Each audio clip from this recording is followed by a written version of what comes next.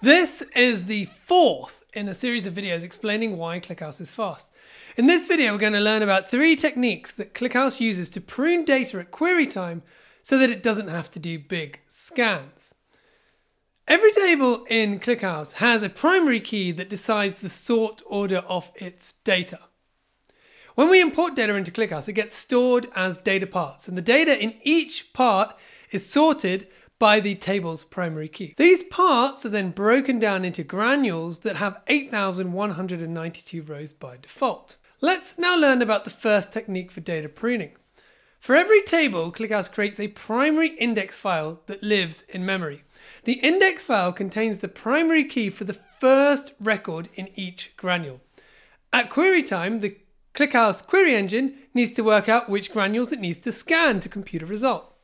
If we run a query that filters on the primary key, the query engine can do a binary search over the index file to work out which granules can be pruned, as they won't contain matching results. If we've chosen our primary key well, this will mean ignoring a lot of data, resulting in a much faster query. The second technique is called a skipping index. ClickHouse supports min-max and unique indexes, Bloom filters, and probably more in the future. With these indexes, we again have an index file that lives in memory. When defining a skip index, we can specify a granularity which defines the size of an indexed block. So if we set it to 1, there will be 1 entry in the index file per table granule. If we set it to 2, there will be 1 entry per 2 table granules. The skip index file will contain some metadata depending on which type was chosen. The query engine refers to the skip indexes after the primary index to see whether it can skip some more granules.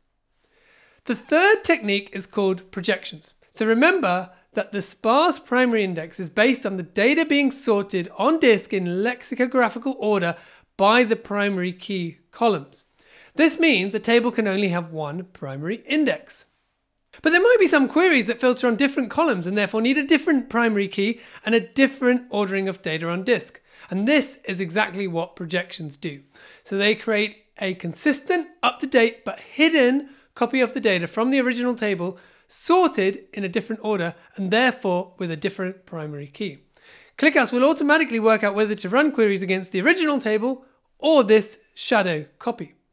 And for this technique in particular, we are trading off disk space for faster query performance.